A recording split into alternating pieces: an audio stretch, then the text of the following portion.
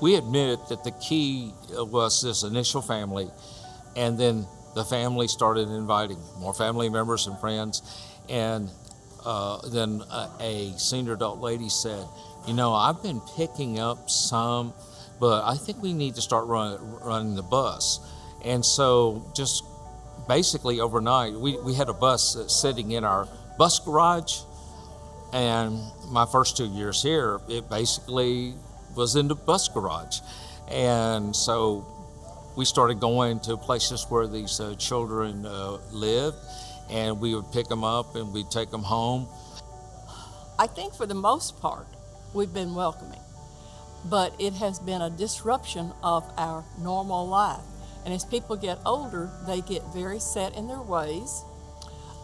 They're not really responsive to a lot of change, and therefore it's been a little complicated.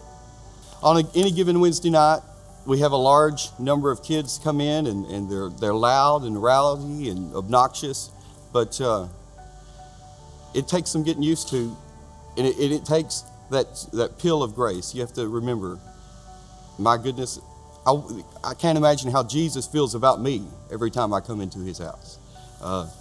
When these kids come in and they're rowdy, you just have to remember grace, grace. We're here to love them. That's it.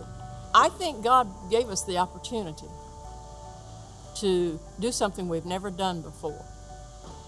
And I feel like we're only barely started. It's been well over a year, but I think we're only barely started. So I don't consider that we're a failure yet, but we could have done better. And I think we still have the opportunity to do a lot more with these children who come without parents and without parental support in their church going. They come from backgrounds that are simply different than where most of our members come from.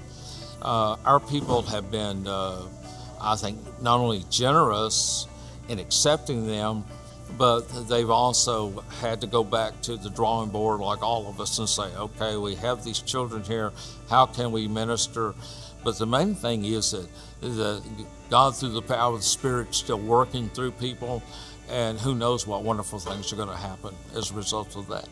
While these kids may not be members of this church a year from now, while their parents may never darken the doorstep of this church, while they may never contribute to the finance of the church, the important thing is that we're planting those seeds, the seeds of the gospel in those lives, and 30 years from now, 10 years from now, those seeds may grow.